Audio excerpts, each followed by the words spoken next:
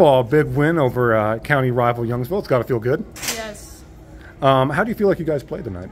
I feel like we lacked communication and energy at first, and the last game was a little iffy, but it's just something we have to work on, and we'll get there.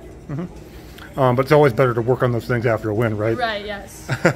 What do you think the biggest keys to the success of your team will be moving forward? I think we need to pass every ball well, and then we can run our offense because we have some good hitters that can get kills and get points. And as long as we pass well, we can play the game well. And speaking of good hitters, you had a pretty good hitting night tonight. Were you feeling good out there? Yeah, I was feeling good. First game back. And how's it feel to be back? Feels good. Yeah, it's definitely good to be back. And what do you feel like the biggest strengths of this team are?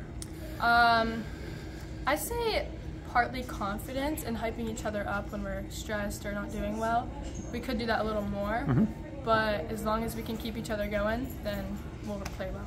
All right. Well, thanks so much, and congrats on the win. Thank you.